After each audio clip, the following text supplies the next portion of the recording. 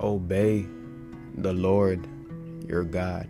Obedience. I've been hearing, and I guess in a sense, that's what you could say. That's what I've been feeling in a way, just not only for myself, but for everybody else as well, especially for this generation. Holy Spirit, guide me.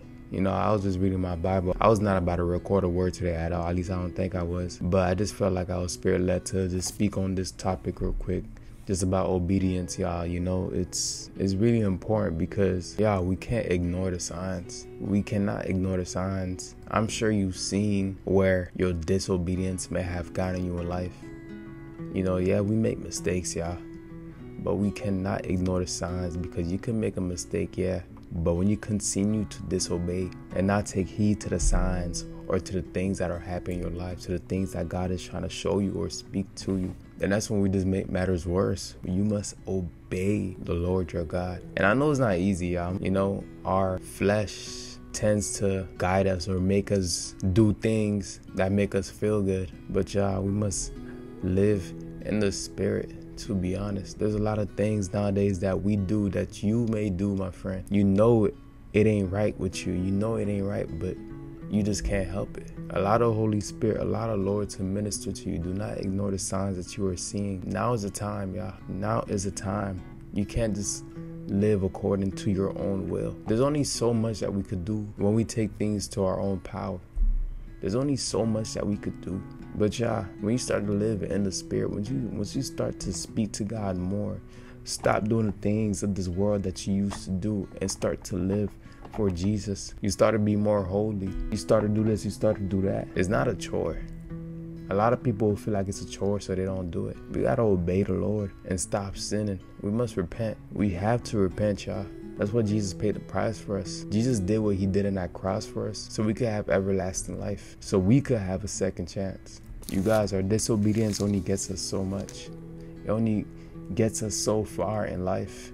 We can no longer allow ourselves to continue to be disobedient to God. And yeah, we fall down at times. But when you choose not to take a stand, to make some shake, to make progress, then you're just leading your own self into more and more disaster.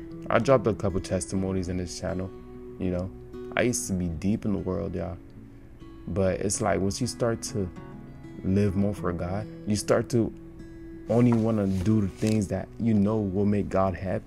You start to sin less. You start to do this. You start to do that. You guys, we must become obedient, bro. Ladies and gentlemen. And I was reading my Bible today. Right now I'm in Deuteronomy, and I hope I pronounced it right. But I was just reading about this, and I came across blessings for obedience.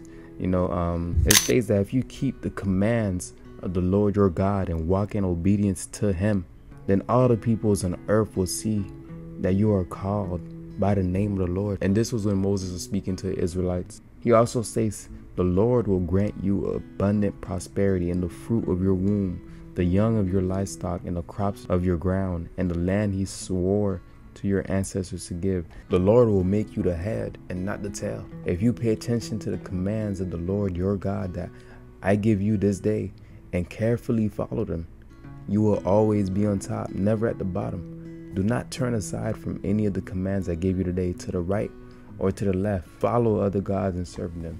Yeah, you must obey the Lord. Stop ignoring the signs. I know you probably felt like the Lord has been speaking to you, my friend. Do not ignore the signs. Do not just push him out.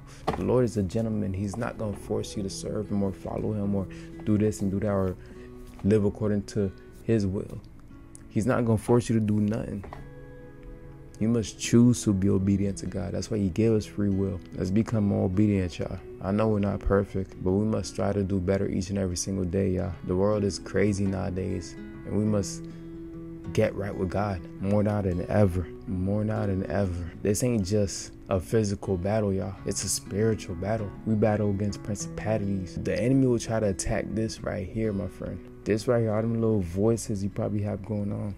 Or should I do this? Or should I drive 30 minutes to go link with this girl? Or male, vice versa.